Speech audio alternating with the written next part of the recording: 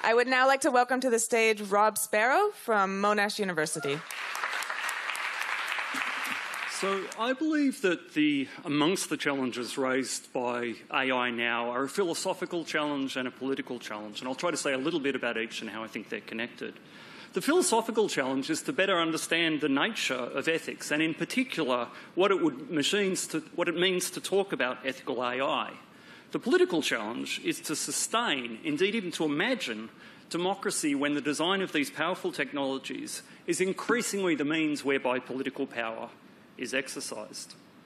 Achieving a better understanding of the nature of ethics is a key challenge because debates about ethical AI are characterised by an equivocation between about who needs to be ethical. Is it the people who design AI who need to be ethical, or do we need to be building ethics into the machines? Is it the machines themselves? And a significant proportion of both popular and academic discussion is concerned with the second of these possibilities, and I think that's a mistake. But that discussion is made plausible by engineers and indeed by philosophers operating with an impoverished account of what it means to be ethical. If we're utilitarians, then ethics is a matter of performing complex calculations about which actions will maximise some good, such as human happiness. But machines could be better calculators than we are. If we're Kantians, then ethics is a matter of applying the rules in a moral rulebook. And AI may eventually be capable of doing that better than us, at least more consistently than us. But if, as I've argued in a number of places, ethics is a matter of being properly responsive to the demands of human relationships, if our inspirations are Aristotle and Wittgenstein rather than Bentham and Kant, then ethics is closely connected with our embodiment. And to be ethical is to behave and feel and react in certain ways that only creatures with a particular biology are capable of. And if I'm right in this, then machines can't be ethical. Now, why does this matter? It matters because talk of machines being ethical distracts us from the people who are really making the decisions that determine the decisions that machines make and whose choices that we do need to be evaluating ethically. And in particular, it distracts us from the way in which the design of AI systems involves the exercise of political power, which brings us to the political challenge. To illustrate the nature of the political challenge, I'm going to ask you to entertain a small thought experiment. Imagine that a bearded Marxist revolutionary has hijacked a Fox News broadcast and appears on every television in the country waving an AK-47 and a manifesto.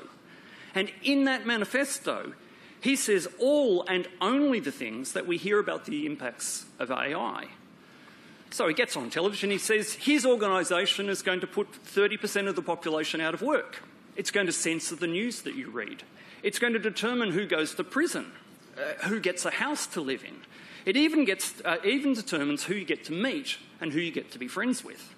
Regrettably, he says, this will also require putting the entire population under extensive and permanent surveillance, and it will also involve me becoming fabulously wealthy.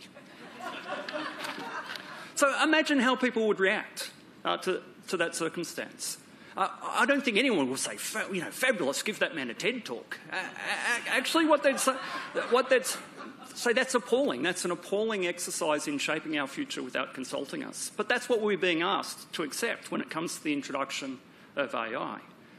And what the experiment reveals is a general democratic deficit in our thinking about technological change. And it's technology and not just AI here.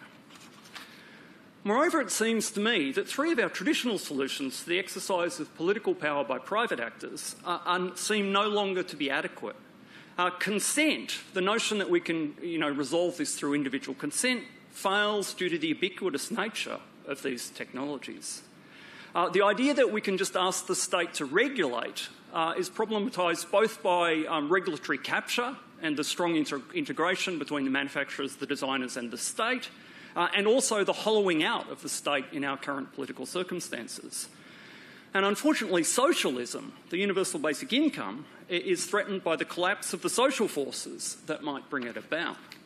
So that, it seems to me, is the political challenge, to imagine new ways of returning power to citizens, and it's not just an intellectual challenge, but a practical challenge. And I hope it's a challenge we will all take up.